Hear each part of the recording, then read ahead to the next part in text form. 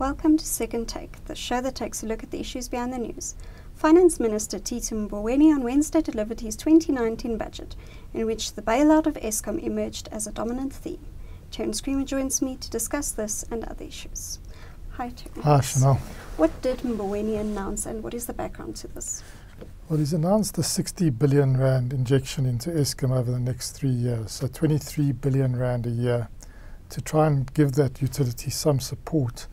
Now, he made it quite clear that this comes with strings attached and it's not going to be unconditional, and that's going to be quite strictly monitored by government. So he's in the process of, with his colleague Pravin Gordhan, appointing a Chief Reconfiguration Officer, CRO. It's going to act as a curator of the government's money, of this injection, to make sure it is used for what the government wants it to be used for. And in this case, they really want to help Eskom deal with its debt repayments and to help it with the restructuring. So the background is Eskom's got this huge debt pile overhanging it. It stands at 420 billion rand at the moment, and they haven't finished with the two big capital projects yet, Medupi and Kusile. So we're going to see that debt burden rise over the next few years. And without with this sort of relief, what they've got, the 23 billion rand a year, and the potential for tariff increases, and also recovery from non-payment and things like that, that debt burden could rise to as high as 600 billion rand in the coming years. So that is really the context. Eskom is debt laden. It is no longer, it's technically insolvent according to the Public Enterprises Minister, and it needed some relief from the shareholder. So the way Minister Mboweni has framed this is a bit like the shareholder, it can't go to the market as a private company would, in terms of going to many shareholders and doing a rights issue, but this is effectively how they see it, injecting it for a specific purpose. And he made a real mention that this is not for salary increases, and that dovetailed with his speech where he announced that that there'd be a bit of a salary freeze across the higher levels of government, from the president and parliamentarians. And I imagine the salary freeze at Eskom would also apply for the higher levels of executives and the board. So I think whether it's going to be enough is the other question. And we know that Eskom had asked Treasury to consider taking 100 billion rands worth of its debt and moving it across to the National Treasury, to the fiscus. And that's obviously been rejected firmly by the minister. He's saying that the debt has been incurred by Eskom, they need to repay it, but they are prepared to give them some relief in the form of this injection, which has implications for the budget balance, serious implications.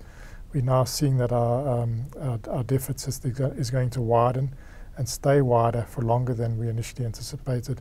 And our debt to GDP ratio, which is a key ratio that the ratings agencies are looking at, is going to breach that dreaded 60% level. It was always going to get very close to that level, but now we definitely are going to peak at over 60% debt to GDP. He also made some statements about the future of support to state-owned enterprises in general. Yes, I think very much along that curatorship or curator line, saying that when banks lean on governments around the world, curators oversee that the way that money is, that support is administered. And his first message to state-owned companies: please don't use us as your first resort. Come to us almost as last resort. But I think a lot of state-owned companies, whether it's SAA, whether it's SABC, whether it's Eskom, are at that point of last resort and now. So there's a queuing up along the Ben Schoeman highway of state-owned enterprise company executives going up to ask the National Treasury in Church Street, Pretoria, to give them some relief and support. And he's saying that there's going to be a review of, for instance, how guarantees are given to state-owned companies, because these guarantees, although they're off the fiscal balance sheet, they are becoming a contingent liability. Those contingent liabilities are now starting to realize, as we see with Eskom, in the form of the 69 billion rand, which we must realize comes after other support that's been given to Eskom over the years, not least the 350 billion rands of guarantees that have been extended to the utility, and the unsubordinated loan, which was converted into equity recently. So the Eskom has had some support from the shareholder over the last 10 years, but the situation has got so bad at the utility that this was really an issue of keeping it as a going concern, I think. So it came to that. But on state-owned enterprise as a whole, there's this feeling, we are going to be much more, circumspect in the way we go about giving state-owned companies money or guarantees, and two, when we do give that money, it's going to come with conditionalities. As he says, there's no more free lunches. The support to Eskom led to a deterioration in the fiscal framework. Will the announcement and the explanation given be sufficient to avoid a downgrade? I think that's the next big step. So we've got this very unpalatable budget out the way. Everyone knew it was going to be a very difficult budget. There's just no more space. So the good news is they didn't try and dip back into personal income tax rises. The hikes were really limited to the sin taxes and the fuel levies. I think that's the only really area where they're looking to increase the revenue take. The revenue take for 2018-19 again was revised down by another 15 billion rand. We know that SARS has been under major governance strains, and we've seen some ugly developments that the Nugent Commission has had to investigate and has made recommendations, and we see the government acting on those recommendations. So there's a clean-up at SARS.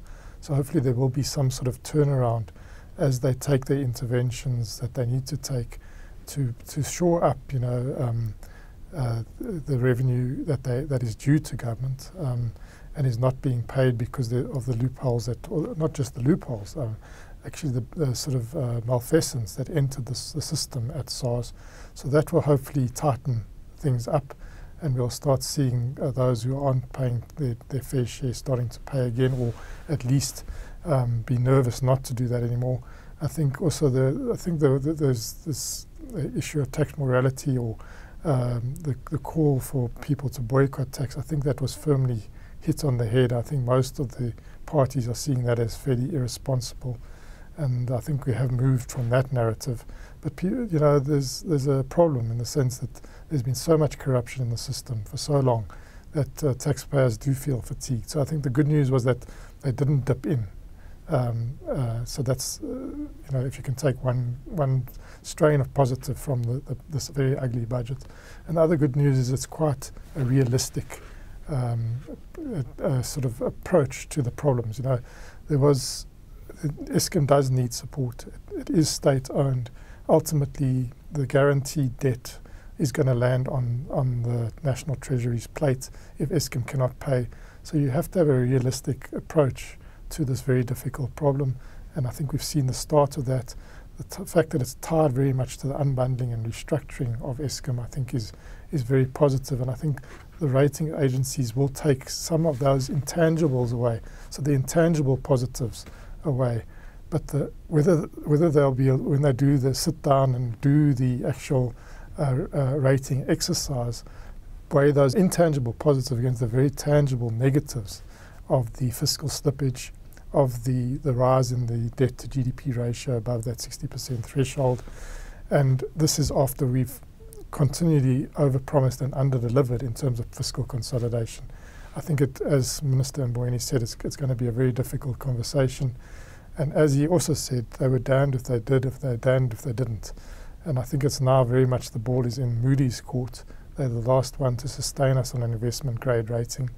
And the official cycle is the 29th of March, day of Brexit, to announce what our rating is. And I think this budget isn't enough to trigger an out-of-cycle review. And I think that was the concern when there was the talk of transferring the debt across from Eskom's balance sheet across to the government balance sheet, whether that would be sufficient to trigger an out-of-cycle downgrade.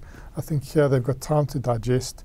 There's time for the Treasury officials to go on their road shows and to speak to them and to try and convince them. But it's really going to be about the art of persuasion and the art of the possible, which is politics, I suppose. But whether they're going to be able to, when they actually have to go back and look at their bondholders and give a fair rating, whether they're going to be able to keep us at investment grade or not, I think is the big question. and one that we'll have to wait for another month, I think, to see.